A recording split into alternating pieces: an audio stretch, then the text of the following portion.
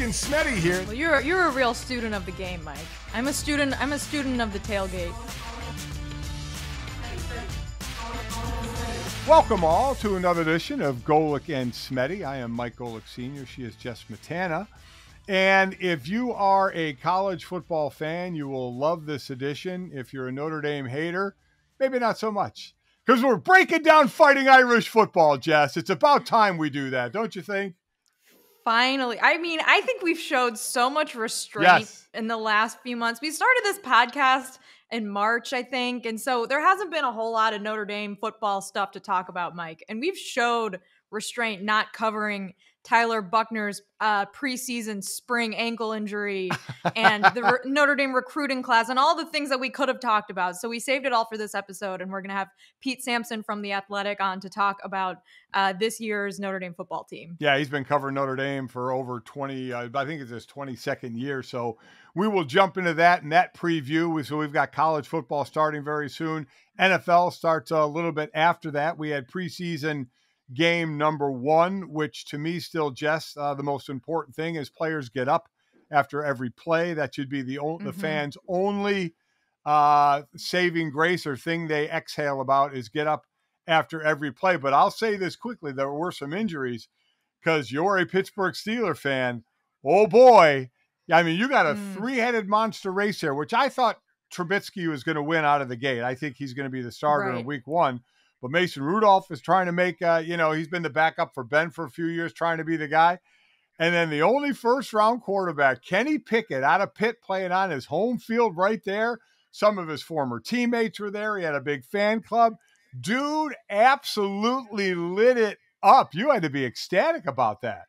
Oh, I was. And George Pickens, too, the draft pick out of Georgia, the wide receiver. So, Mike, you've been on radio for decades, right? I'm sure when you watch sports, sometimes you're already formulating an opinion about what you're going to say about it, on Monday or whatever day on your show. So going into this Steelers preseason game, I was already thinking of a way to dismiss bad performance by these quarterbacks and say, well, it's a preseason game. We can't take anything from it, and kind of expecting the worst. And then, like, lo and behold, all 3 of them played really well. And now I'm like, well, my take is that this is extremely indicative of how good these quarterbacks are, and we should be very ecstatic about it. So I've kind of done like a 180 on that, from thinking like, oh, well, if they play bad, it doesn't count. But if they play good, it's really, really good for me. I'm very excited about it. Yeah, it must mean something. You're covered both ways. That's the way to look at it. I mean, again, this is the one where there's only the 3-headed monster. You have the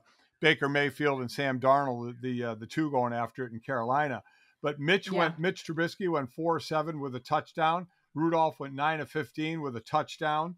And Kenny Pickett went 13-15 with 2 touchdowns. No interceptions in this game. You mentioned Pickens out of Georgia. He had 3 catches for 43 yards and a touchdown as well. So, again, I don't get overly crazy in preseason, especially when guys are going against the second team. But when it's their first time out on the field, you give them credit for what they did. All you can do is study what they did, and they'll break down the film. Was he making the reads quick enough? Was he getting rid of the ball quick enough?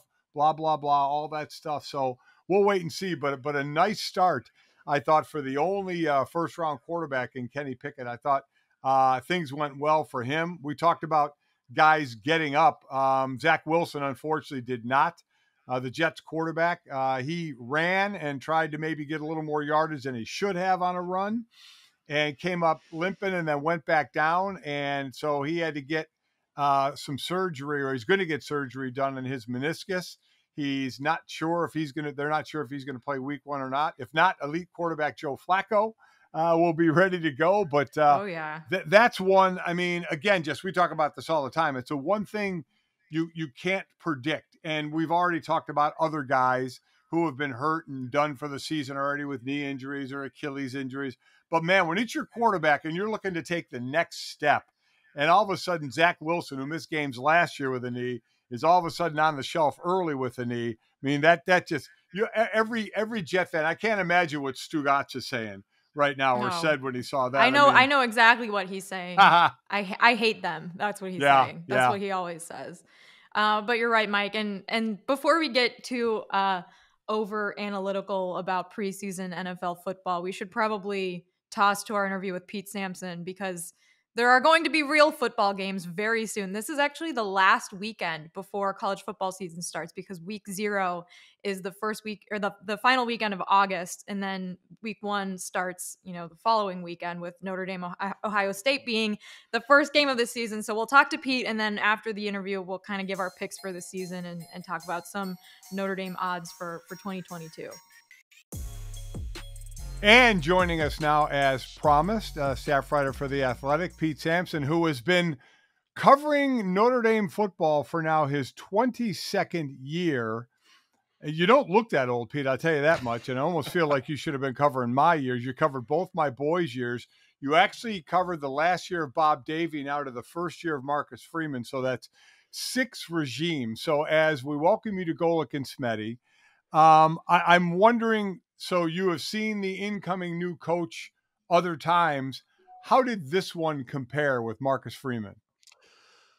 I think for Marcus, it's the head coach that was probably most embraced by the fan base the quickest. And I think that there has been, after Brian Kelly, there was sort of this like desire among Notre Dame fans, like, can there be a head coach that I want to hug and will want to hug me back? And I think that relationship with Marcus is already sort of off the ground. So it's, with Brian Kelly, I think there was a little skepticism because the program was in a much different spot than it is now with Marcus. Like, everyone's used to winning. But, the young, good-looking, energetic guy, he's somebody you want to be around. He's somebody who wants you to be around him. And so I think that's probably the biggest difference from where things were with Brian Kelly. Along those lines, I'm wondering, I would just have one on Brian Kelly. And really, it's your thought of, as we mentioned, the amount of coaches that you've seen, all of them have been fired. Notre Dame coaches are usually fired or retire. Brian Kelly left on his own. What was that kind of on the inside there, and what people thought about him doing it a different way than what had normally been done? Well, I think, as you guys both know, Notre Dame fans have a little bit of ego about themselves. So when the head coach is like, there's a better opportunity somewhere else, that doesn't go over very well.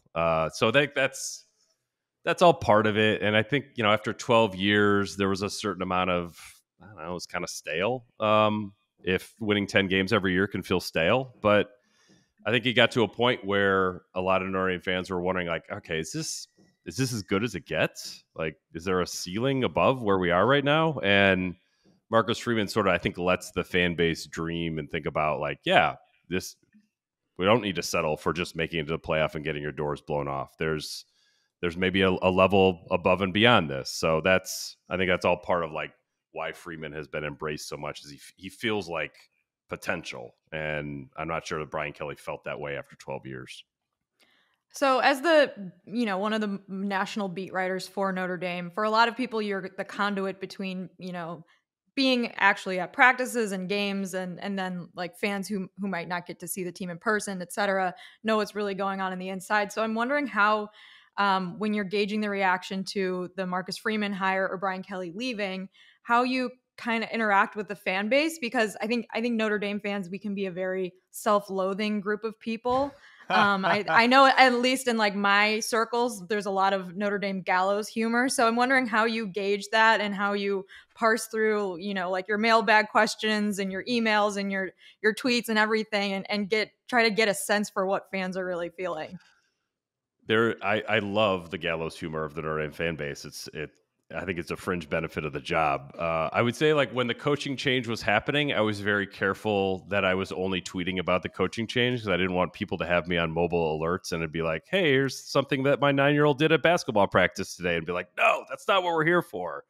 So I think that, whether it's social media or, I'll go and talk to alumni clubs, I think you just sort of pick up a pretty consistent energy from the fan base that there's some real optimism and hope that this is a head coach that, you can get behind. Very rarely in this sport do I think head coaches lose a first game the way that Marcus Freeman lost the first game. And yet it still feels like the honeymoon period is still going on. Like, I think the fan base is willing to sort of offer Freeman like this kind of grace period to learn on the job, which I think we have to be honest with ourselves. Like that's what a first-time head coach does. They learn on the job. So I think that part of the fan base reaction is interesting.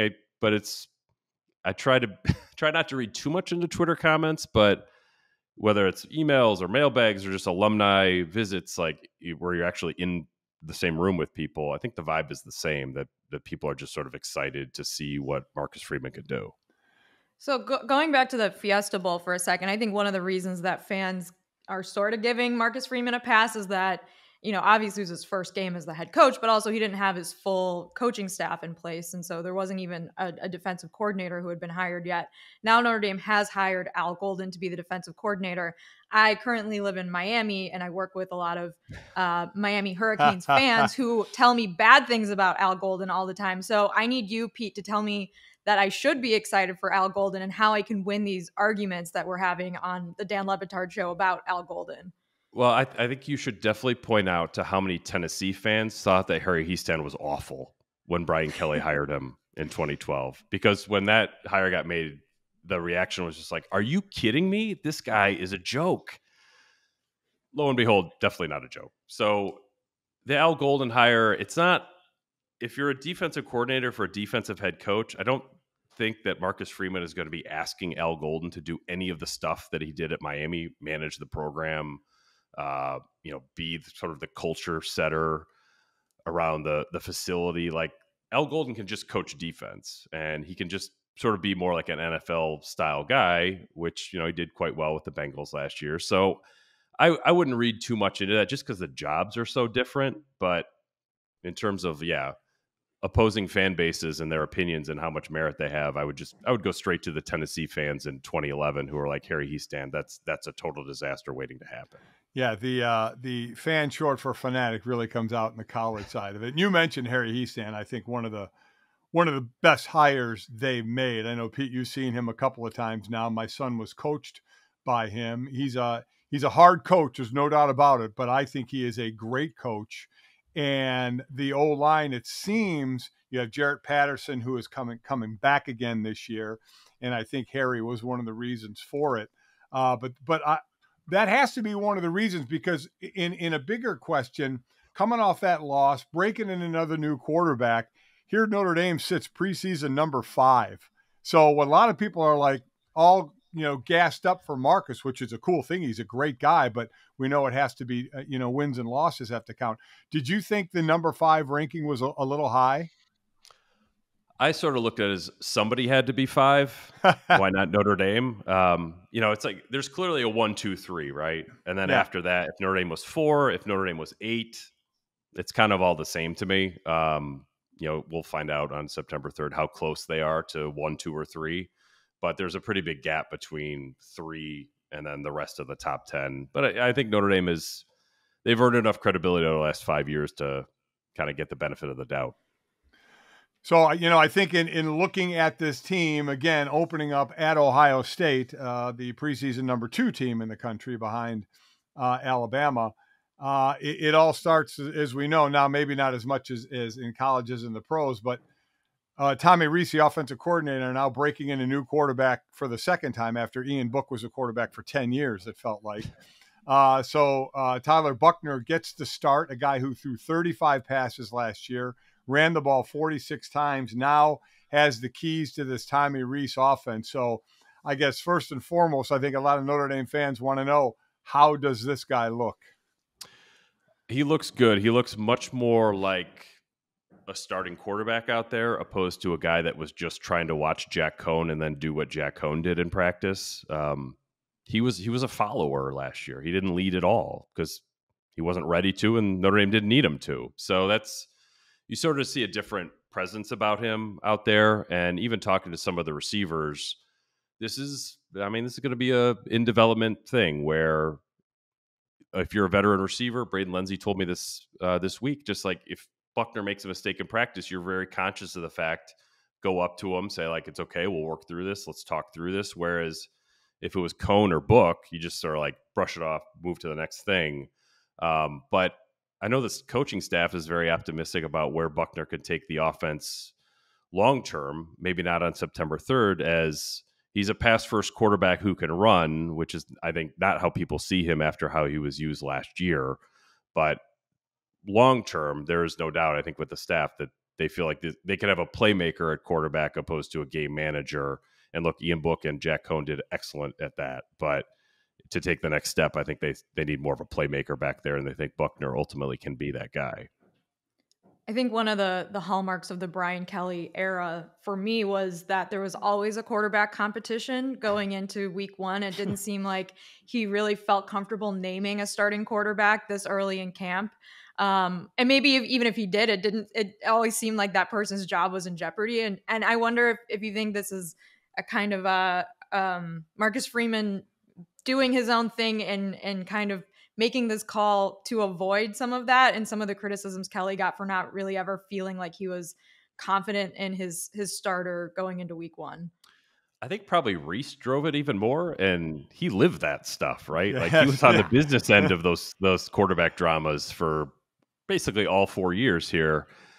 And Reese was quick to point out over the weekend, like, Pine is going to play. There's going to be a moment where Buchner tweaks an ankle or pulls a hamstring and he can't go. So that you want to avoid the dramas of Golson versus Zaire, Golson versus Reese, the Chris Reese stuff, the Kaisers. I mean, the Wimbush book stuff is not healthy to do that.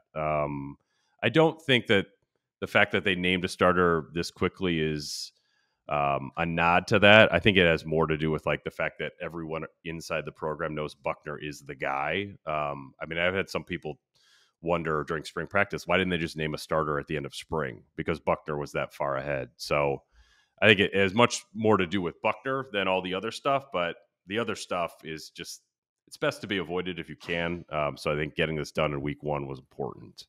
So then going to the season, I know this will be tough to answer because we really don't have any samples of it, but Brian Kelly was also known when the season started, he'll yank a quarterback in a heartbeat. I mean, it was just constantly looking over your shoulder.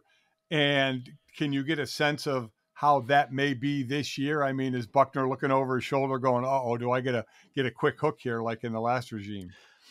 Not yet. I think Buchner would have to do something to deserve a quick hook. And I think probably you can get through Ohio State as long as he doesn't come out with kind of the deer in the headlights cliche Right. look, they'll be okay. But they, much like Marcus, I think is going to need room to grow and space to grow as a first-time head coach. You're going to have to give Buchner some space to grow as a first-year starting quarterback. So it's to ruin him, but with a quick hook. I think that they will be extra careful not to do that with him. But again, Marcus doesn't have a track record of quarterback changes. We don't really know. But I think ultimately Reese will drive that decision, and he is much more in tune with Tyler Buchner than Marcus Freeman.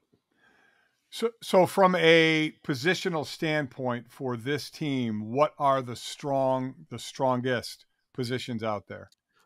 Offensive line, defensive line, I think have a chance to both be great. I think their offensive line could be the most improved position group in the country.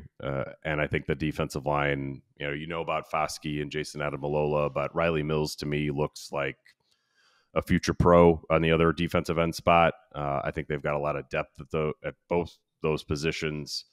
So it's built from the inside out. And then I think, if there was an underrated position that we probably don't talk about enough, I think linebacker has a chance to be very, very good. They're old, they're experienced. And I think that fits nicely with a defensive coordinator who probably wants to do some more complicated NFL style stuff, not to give people like any BVG vibes here, but like Al Golden, I think is going to push the envelope in terms of how complicated the defense can be, which is okay to do if you have Jack Kaiser and JD Bertrand and Bo Bauer who have been around forever. So I think the offensive line has a chance to be great. I think the front seven on defense has a chance to be very, very good. Well, the self-loathing Notre Dame fan in me needs to ask about some of the issues, which obviously this week there was a big injury in the wide receiver room. Avery Davis, who's a captain of the team, is out with another ACL injury, which I know is a devastating blow for someone who's kind of senior on the team and very well liked, but also it seems like that position group may be a little thin. Can you talk a little bit about who we might expect to see playing against Ohio State with some of the injuries in that room? Yeah, it's a lot thin. They have they've done a poor job managing that position and recruiting, and then they've got injuries on top of that. You out to practice now, and they're working with basically 5 healthy scholarship receivers, and one of them is a walk-on who's now on scholarship. So that's not good. Talked to Chancey Stuckey, the new receivers coach. I asked him, like, what's your ideal number for receivers? And he's like, having 10 to rotate out there would be good. So they're half of that. So that's not a healthy place to be. I think Lorenzo Styles has a chance to be like a true number one. He was great in the Fiesta Bowl. Is he going to be what Kevin Austin was at Kevin Austin's best? Maybe. I don't think he's just physically that imposing, but just a really top athlete. Tobias Merriweather is the freshman that people are excited about. I think mid-season is probably realistic for him to really turn it on and be a serious part of the rotation, but he'll be out there against Ohio State. And then you're really hoping that Braden Lenzy, as a fifth-year senior, could put it all together. They don't really have a lot of options. I don't think they're moving anybody to the position. There's no help coming in the transfer portal. So you need Styles, Lenzy, Merriweather. Jaden Thomas has played a little bit last year. He may start moving forward. It did not have a catch last season. So Reese is going to have to get real creative. I mean, they have a lot of depth. I think talent at tight end. The running back should be good. Their offensive line could be great, and they have a mobile quarterback. So you're probably building your offense around the tight ends and the running backs more than you ever would think to do with the receivers. Yeah, it's certainly Michael Mayer. Does Chris Fink have any eligibility left? Well, they have Matt Salerno now, who is like sort of being viewed as a poor man's Chris Fink. I can say that Salerno has not torched scholarship DBs the way Fink did when we were at practices. So I don't want to get too carried away with Salerno, but that's just sort of where they are with receivers right now. They're hoping that a former walk-on can help. This is the classic someone gets a chance, next man up, and hopefully somebody surprises in a good way that said, okay, they were ready for the moment, because it's going to be tough. So sticking with kind of the skill position, we knew they were going to be thin there. How about in the secondary? Obviously, you lose a Kyle Hamilton, but you do pick up a Brandon Joseph, the transfer from Northwestern, which I think was a beautiful thing for the deep secondary then. But how about the rest of that secondary? I am much higher on the secondary than I think the average fan would be coming off the Fiesta Bowl when they just got shredded. Yeah. I think Clarence Lewis is a much better player than you saw against Oklahoma State. Like, he's a good college cornerback. He did not look like that, did not play like that on January 1. And I think Cam Hart's probably a mid-round draft pick a year from now. So, with him, Tariq Bracy at the nickel, Brandon Joseph at the back, I think that's, like you said, that was a critical pickup, because I think the rest of their safeties are just sort of okay. It should be, the secondary I think will be fine. It's not going to be a strength of the team, but to sort of sit here, well, maybe against Ohio State, you should sit there and, sort of hold your knees in the fetal position. But I think for the rest of the season, the secondary should be pretty good. It's just, they're not set up for a lot of success on game 1 against Ohio State. There was a lot of off-season conference realignment news, obviously, and I saw obviously the Big Ten NBC deal might be announced soon. I saw Sports Business Journal saying that they expect Notre Dame to remain independent because of that. That's also something Mike and I talked about last week. So good job to us. Is that something that you see as an indication that there won't be any Notre Dame to the Big Ten movement anytime soon? I think it's a signal that there's not going to be any movement yet on that. I think Notre Dame is going to be good with independence for like the next round of TV contracts. And at that point, we'll know what the number is for the Big Ten. Like, how high into the billions did that go? What does the ACC look like 5 years from now? What does the college football playoff look like whenever its new iteration comes out? It's like, if you spend any time with Jack Swarbrick, like, he's not going to make a permanent decision. You cannot unring the bell when you say we're in the Big Ten. He's not going to make a permanent decision with incomplete information. And I think that Notre Dame is still in the incomplete information mode with the Big Ten. It makes a lot of sense if things that are likely to break that way. If the Big Ten is making $1.5 billion, then I think Notre Dame has to consider that. USC and UCLA being part of the conference. Does Stanford join with Notre Dame? Like, I think joining a conference is completely different than it was in 1999 when, the West Coast of the Big Ten was Iowa City. Now it's Los Angeles. The East Coast was State College. Now it's New York City, if we're being generous to Rutgers, and Washington, D.C. It's the Jersey Shore. But yeah, that's fine too. I mean, there's a lot of Notre Dame people who love the Jersey Shore, Mike Gray included. So it's that's not a knock to the Jersey Shore. No, high praise. Love the Jersey Shore. I just think that like the Big Ten makes a lot of sense now, or will make a lot of sense in 5 years, whereas it didn't 5 years earlier. But you're a Swarbrick, you take as much time as you possibly can with this decision, because once you say yes, there's really no going back from it. Yeah, listen, Jack's in a great position. He's answering the phone more than he's making calls, so that's always a nice position to be in. And agree or disagree, Pete, I mean, I think it comes down to two things. One, the ease to get into the playoffs, and once they expand the playoffs, it will be. And the only thing, if you remain independent, if they go conference champs as top seeds, then you couldn't be one of the top seeds. And the other is, what's your money line? Where the Big Ten may get this monster deal, but if you have a comfortable deal, whatever that is, we heard that number of $75 million thrown out in a report of a comfortable lever for Notre Dame of money to make and a easier path to the playoffs. Any doubt in your mind? I think they would just stay independent then. Yeah, if they can afford to stay independent, they'll stay independent. I don't think the college football playoff is going to be a lever that forces them to join because it's going to expand. To me, it's your budget. What does that look like? Can you afford, like literally afford to be independent when Rutgers is making $50 million more than you? Right. Or, I think that feels uncomfortable for Notre Dame, but like what should really feel uncomfortable is Notre Dame. If you're trying to win a national championship against Ohio State and Alabama, and they're making $50 or $75 million more than you, then like, okay, well, are you fighting this fight with a hand tied behind your back because you can't invest in facilities or coaches as much as a team that wants to win it all should? So I think it's where if you're Jack Swarbrick, you got to keep monitoring the situation. But the budget, I think, it's a real thing, and I don't think I ever would have said that before with Notre Dame. But I think that you have to look at your bottom line and be like, can we afford to continue to be independent? Because it's getting more expensive every year.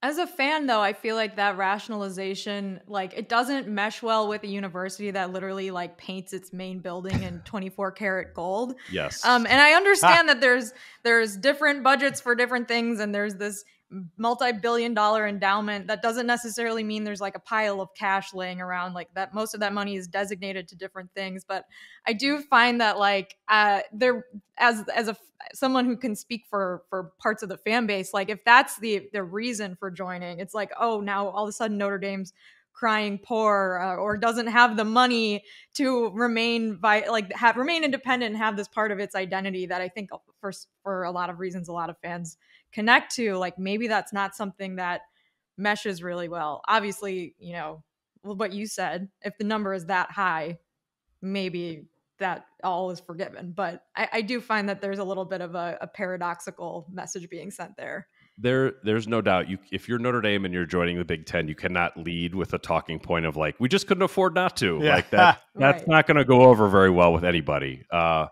I think that's why, like, if you join the Big Ten and USC is a conference game, maybe Stanford comes in, you keep that thing going. Your schedule, instead of playing Georgia Tech and Louisville, you're playing Wisconsin and Iowa. Like, to me, like, if you look at what a Big Ten schedule would look like, it's a lot more appealing than what their current version of independence is. So there are other upsides, and there has to be other upsides, because just like, here are our budget spreadsheets. Like, you're not winning any hearts and minds that way.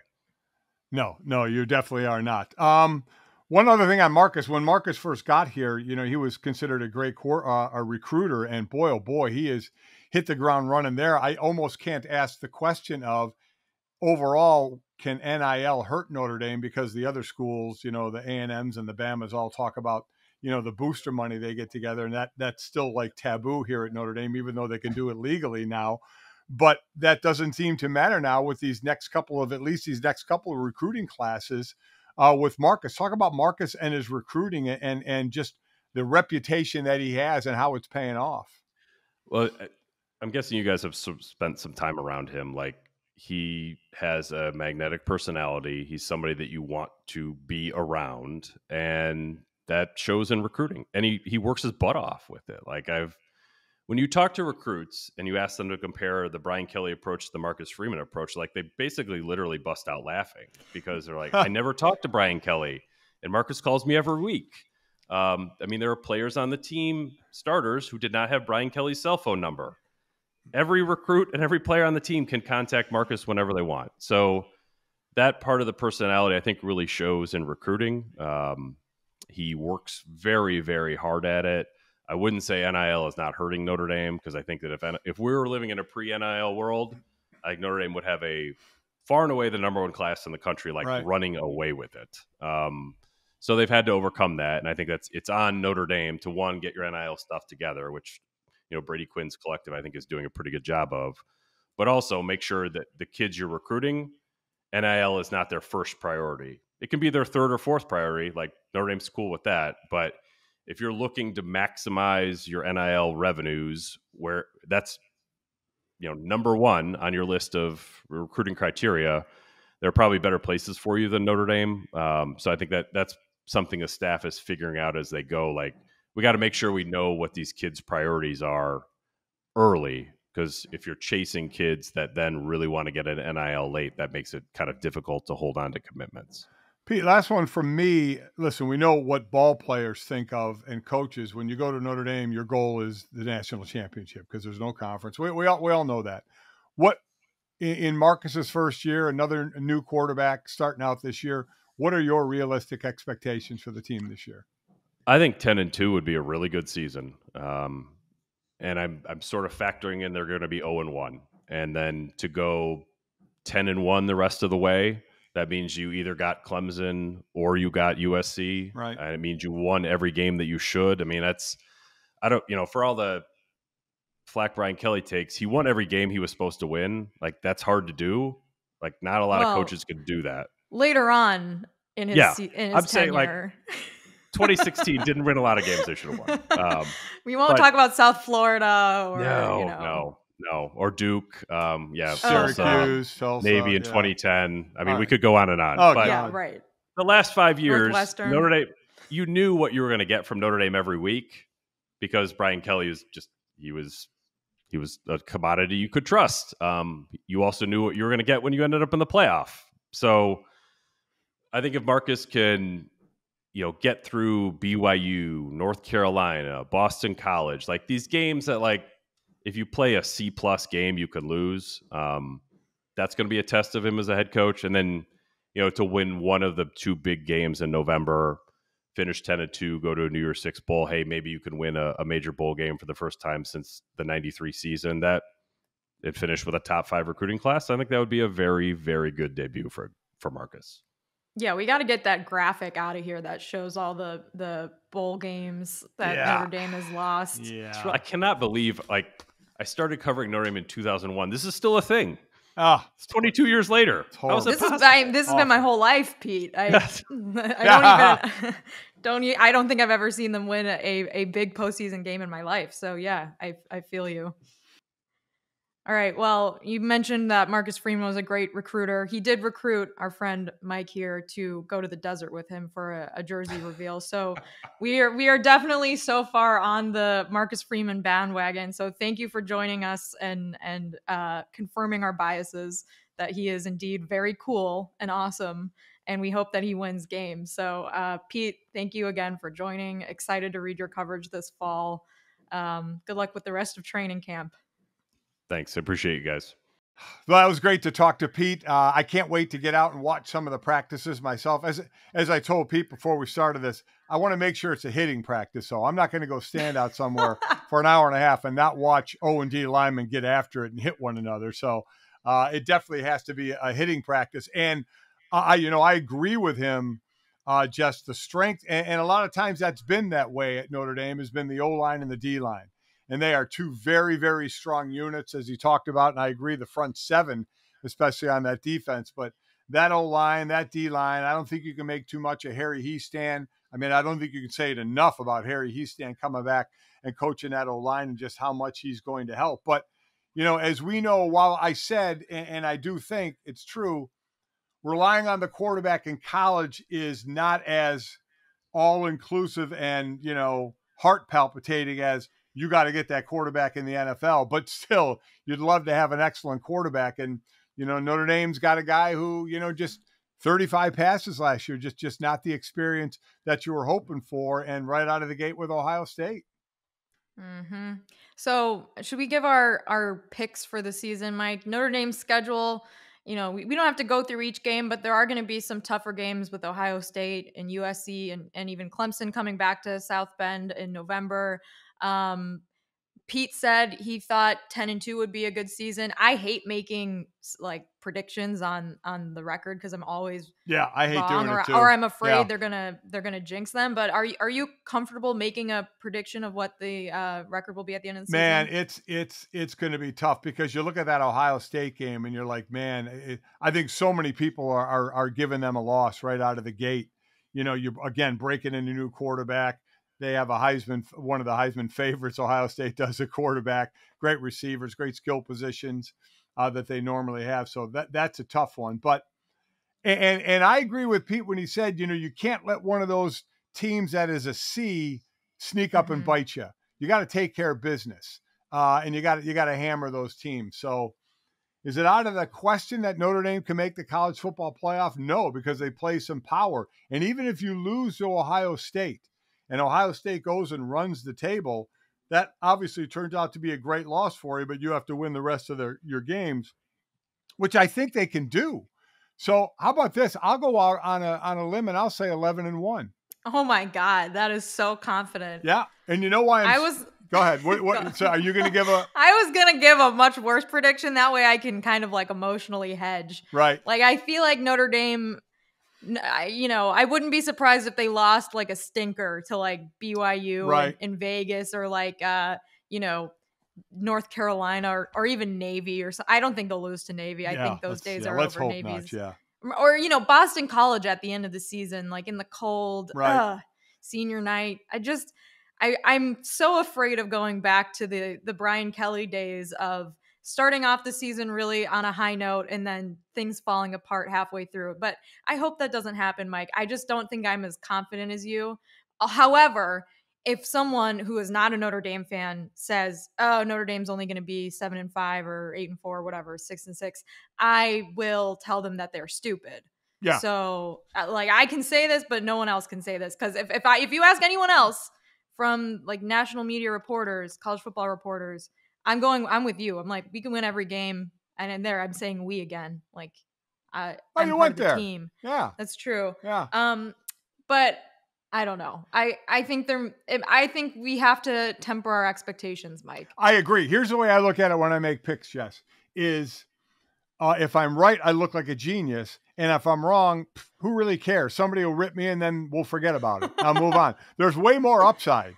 If I hit it right, then there is downside. They'll just say, "Oh, he went to Notre Dame, so he thought they'd do better than they did." And I'd say, "Yeah, you're right," because maybe I'm picking some with my heart. But when you can have two really good lines of scrimmage, and the best between Mayer and Bowers, the kid from Georgia, the two best tight ends in the country, good running back stable. But we'll see. But man, what a tough one right out of the gate. Some quick. If you're looking at the DraftKings Sportbook on Notre Dame, I know where I'm going.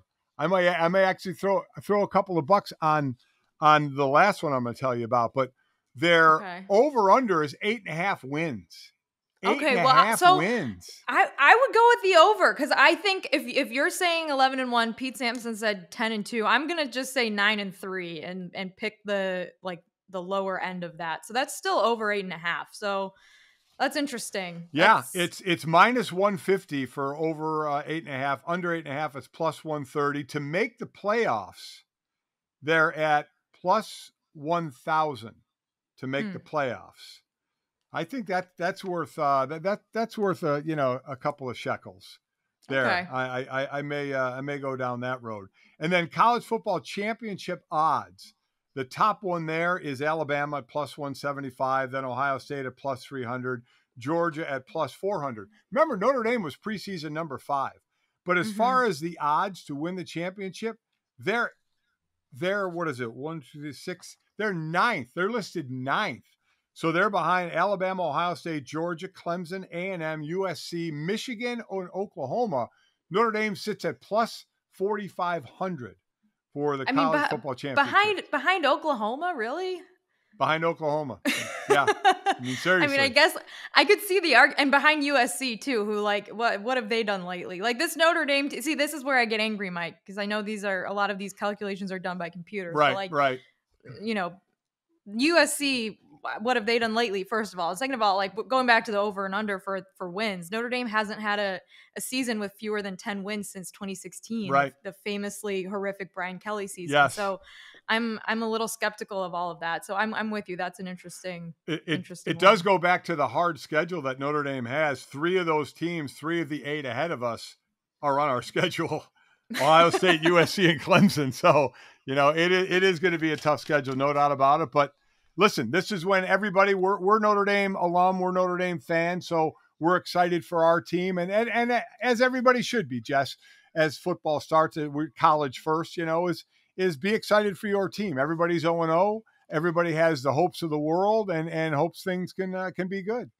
Yeah, and Mike, I'm excited to have this show with you during football season because I feel like you've made it abundantly clear that saying we and us about Notre Dame football is cool because you just did it like 6 times. Yep. So I'm going to keep doing that, and I don't feel ashamed of it. And B, I'm excited to hear your expertise during the season and have you around to react to games with. So I'm really maybe we'll start Notre Dame. We will start out 0-1, but you and I, buddy, we got a full season ahead of us to talk about the Irish. So I'm excited for that. Yeah, I am too. And the biggest thing I'm looking forward to, if you and I get to do a show out here at Notre Dame, is what you're baking and what you're bringing to the show. That's what excites me most.